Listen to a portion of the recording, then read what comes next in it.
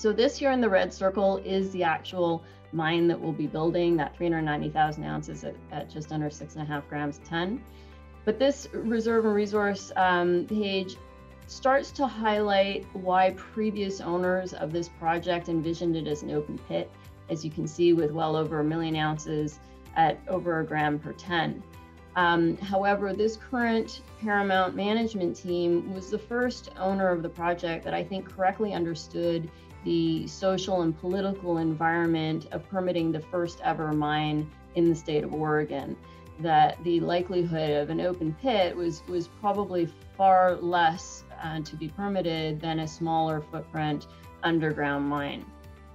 And in this cross section here of the deposit, you can see that further illustrates that exact point. The mineralization of the lower grade occurs very close to surface, about 50 meters in the blue here.